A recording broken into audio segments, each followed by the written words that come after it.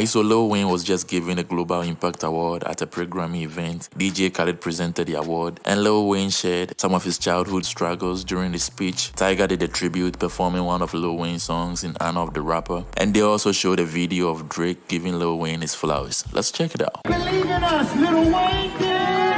Everybody stand up. I don't need no prompter. I don't need no script. This is coming from my heart. Lil Wayne, first of all, I love you and I appreciate you for everything you've done for me. You are an icon, you are a legend. You inspire. Matter of fact, I grew up listening to you and I'm older than you. So much congratulations. Yes, sir, Ski.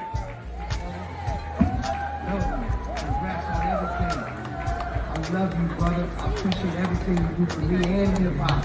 All of us, we love you, bro. That's right. Anytime, anywhere. Go! You know, like, where I'm from, New Orleans, where I'm from, you're not supposed to do this. Where I'm from, I walked into my mama's room when I was 14. She asked me for a kid because my dad was killed. And her son had just blew up and went on his first tour. And we did not know that was gonna be 6 months. When I came home, she said, son, I can't live in this house by myself. We're gonna have to figure something out. I'd like to thank Antonia Johnson.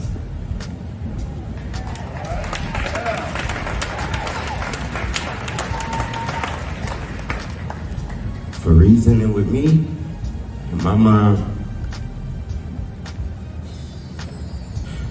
in my life.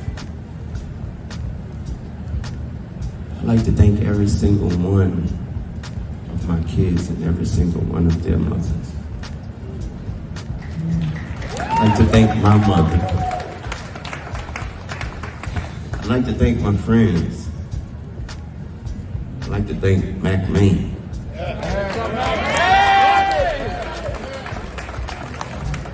Cortez Bryant.